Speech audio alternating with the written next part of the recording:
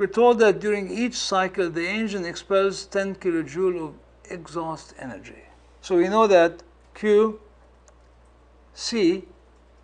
remember how the engine works, it takes energy, QH, from a hot reservoir. It does work, W, and it expels energy, QC, to a cold reservoir. We're told that the engine expels 10 kilojoules. So QC is 10 kilojoules, that is 10 to the 4 joules. A kilo is 1,000, so that's 10,000 joules.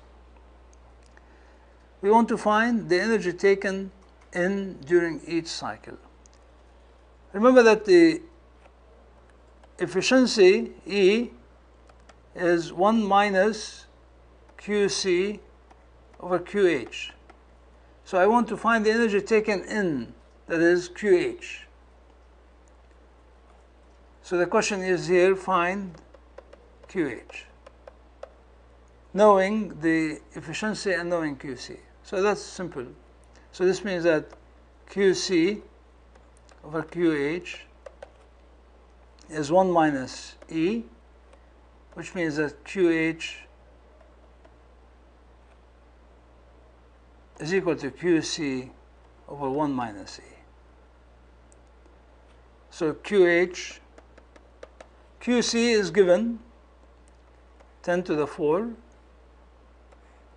over 1 minus E. E is 20%, which means 0.2.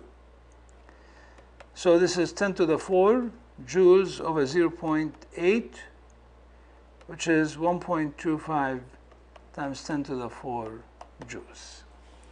So this is the energy taken in during each cycle.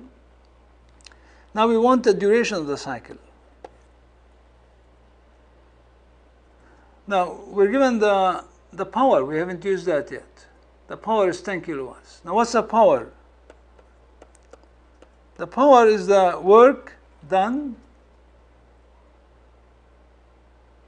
divided by the time. So if we're told here that the power output is 10 kilowatt, okay?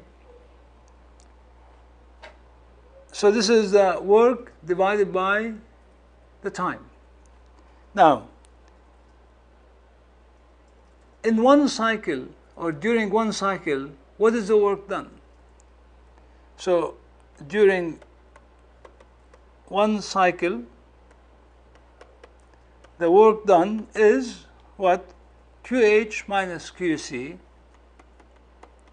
by conservation of energy, or it's E times QH by definition of the efficiency.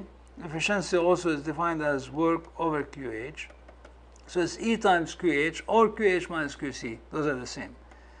QH is 1.25 times 10 to the 4, and QC is 10 to the 4. So this is 0.25 times 10 to the 4 joules. This is the work done during each cycle.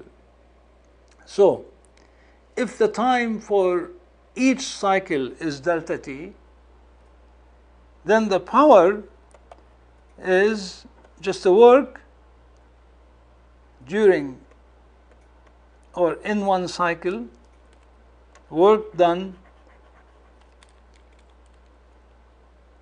in one cycle, divided by the duration of the cycle.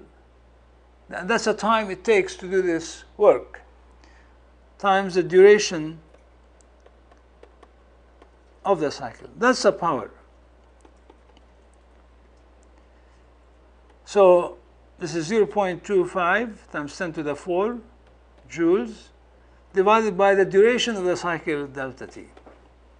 So delta T is 0.25 times 10 to the 4 over the power, which is 10 kilowatts. So that's 10 to the power 4 10,000. So it's 0.25 seconds. That's duration of the cycle. That is, every cycle lasts 1/4 of a second. During each cycle, the work done is 0.25 times 10 to the 4 joules. So what is the power output?